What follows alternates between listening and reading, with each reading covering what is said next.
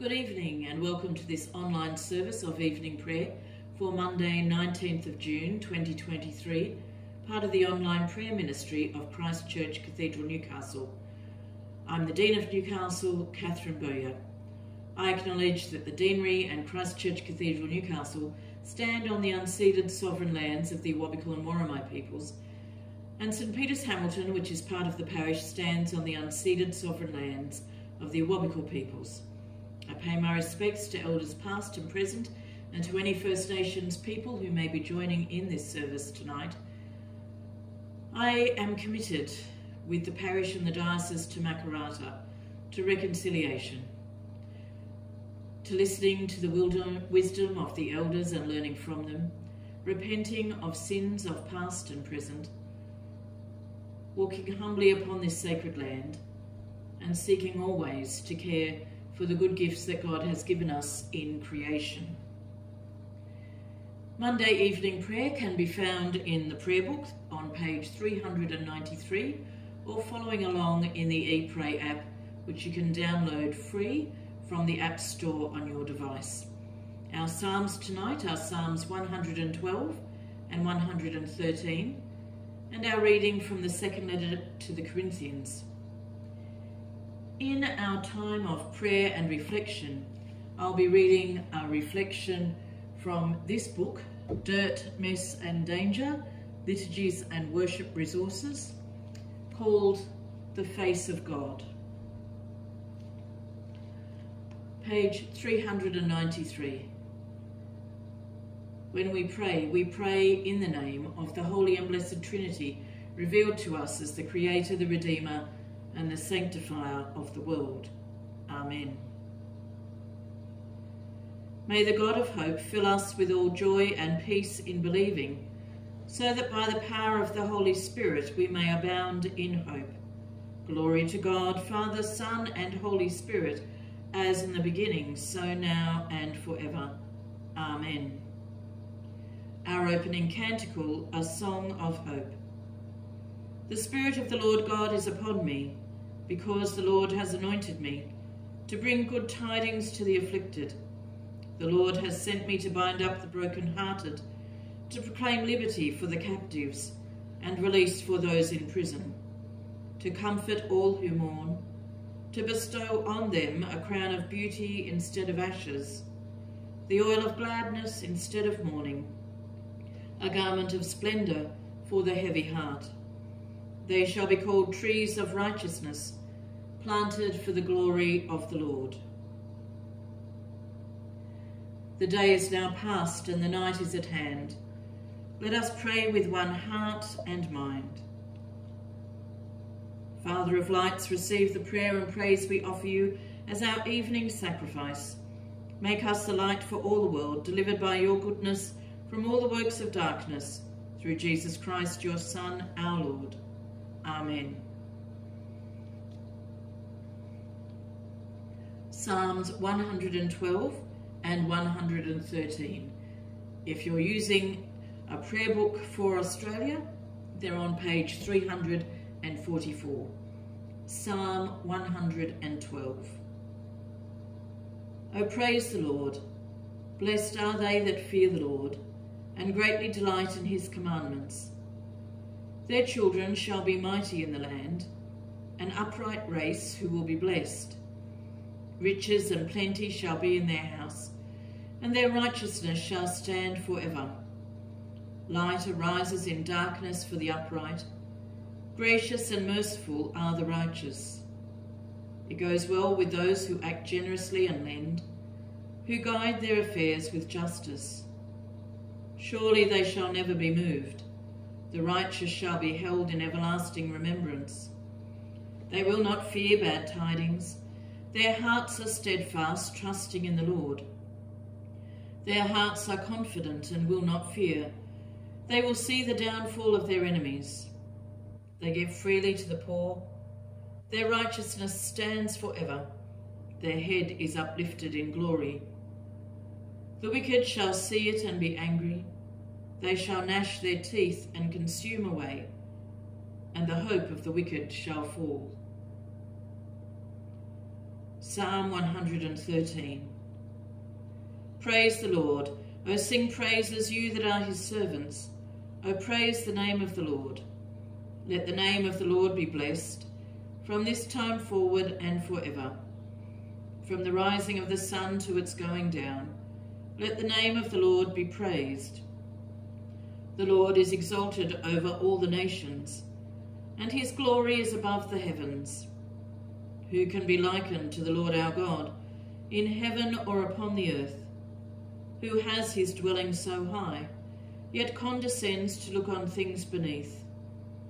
He raises the lowly from the dust, and lifts the poor from out of the dung heap. He gives them a place among the princes, even among the princes of his people. He causes the barren woman to keep house, and makes her a joyful mother of children. Praise the Lord. God, who wonderfully created us and even more wonderfully restored our humanity, strengthen us by your Holy Spirit to triumph over suffering and death, and grant us eternal joy through Jesus Christ our Lord. Amen.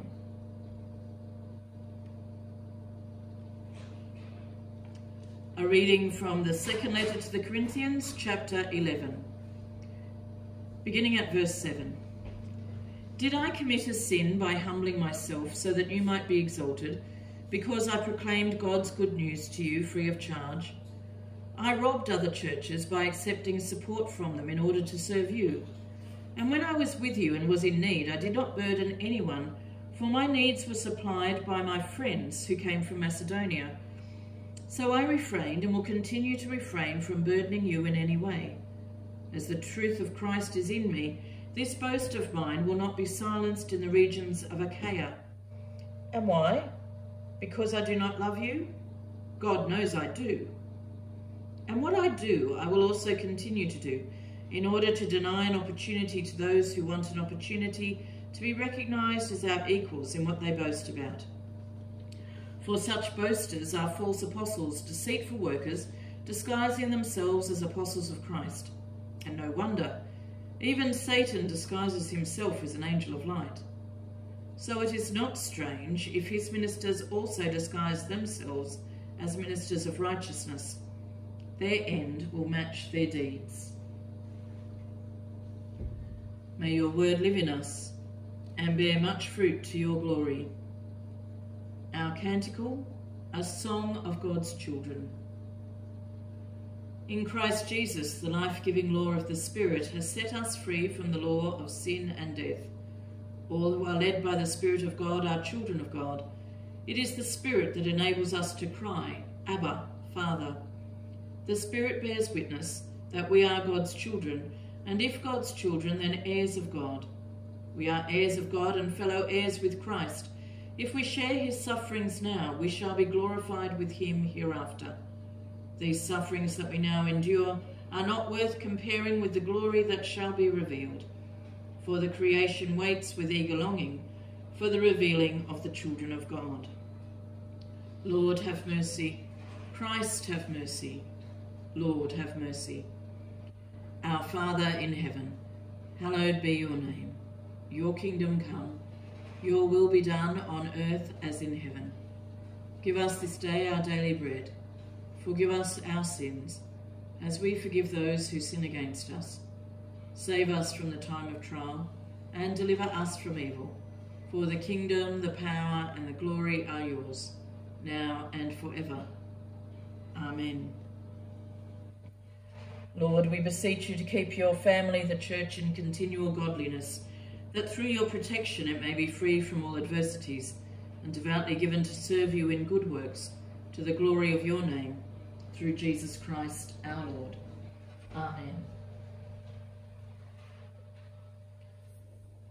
This reflection from the book Dirt, Mess and Danger, Liturgies and Worship Resources.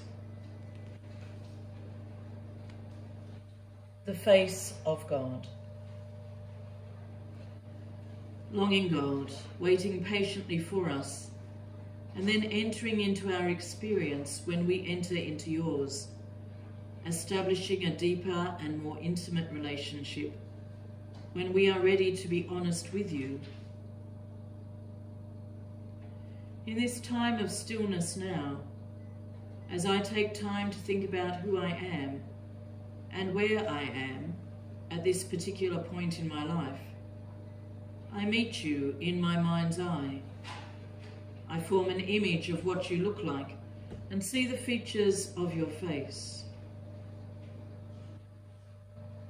Perhaps yours is a vulnerable face, weak and fearful, unsure and scared of what the future will bring. If so, you understand me, for over and again you say, "It's all right, I am here. I will always walk with you." Perhaps yours is a smiling face, keen to laugh, when I tell you about what has made me happy and what has given me pleasure. If so, then you affirm me and say you want to be in my company in good times as well as bad. Perhaps yours is a disappointed face because you have expected better of me. I know I have let myself and others down, but your mouth expresses no resentment, no recrimination, no judgmental disapproval.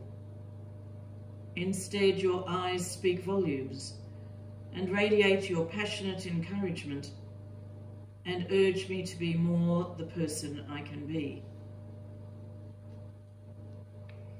Perhaps yours is an angry face, for despite your hardest work, despite your best attempts, your people have not learned and still refuse to listen.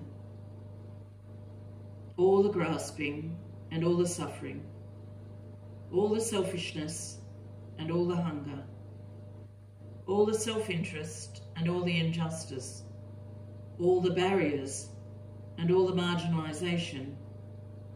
It wounds you greatly. It makes you outraged. It makes you cry. Longing God, waiting patiently for us and then entering into our experience when we enter into yours, establishing a deeper and more intimate relationship with us. When we are ready to be honest with you, let us sense you close to us now, in our thinking, in our dreaming, and in our own dis-ease.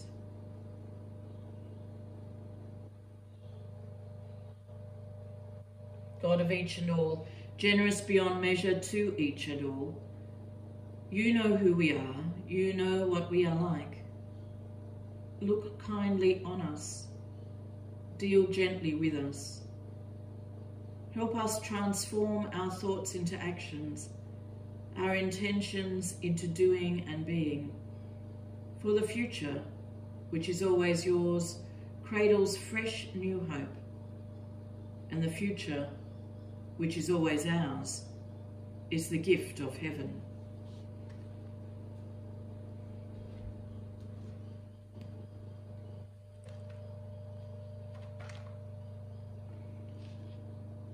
Lighten our darkness, Lord, we pray, and in your great mercy, defend us from all perils and dangers of this night, for the love of your only Son, our Saviour, Jesus Christ. Amen. The Lord be with you, and also with you. Let us praise the Lord. Thanks be to God. Since we are surrounded by so great a cloud of witnesses, let us run with perseverance the race that is set before us, looking to Jesus, the pioneer and perfecter of our faith. Amen.